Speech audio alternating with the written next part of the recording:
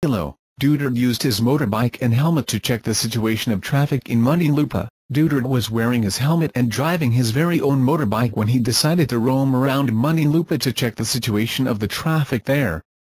On the post of Duterte Force, they narrated how the president went to Muntinlupa driving his motorbike to inspect what is happening there. He saw that there were plenty of vendors, which causes the traffic in the market.